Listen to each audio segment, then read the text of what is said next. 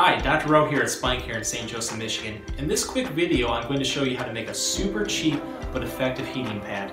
The great part is, all you need are a couple common household items. The nice thing about this is it's going to create a moist heating pad instead of a dry. Moist heat tends to help penetrate the muscles a little bit better than dry, and it also will not cause dryness on the skin. So if you're unsure of when to use heat, especially compared to ice, definitely check out the link that's going to be put on the bottom of this video and also in the post. To make your own at-home heating pad, you'll need the following items: 2 hand towels, a large Ziploc bag that the towels can fit in, and a microwave. Step 1. Wet both towels with water, squeezing out any excess water until they're just damp. Step 2. Put one towel in the Ziploc bag, being sure to leave the bag open. Place the bag in the microwave and heat on high for 2 minutes.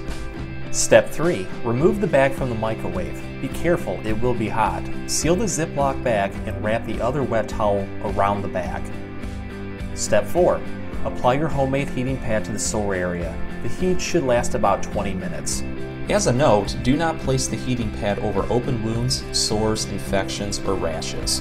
Please discontinue the use if you experience any irritation or discomfort. There you have it. Super simple, cheap, but effective. If you have any questions or comments, please leave them below.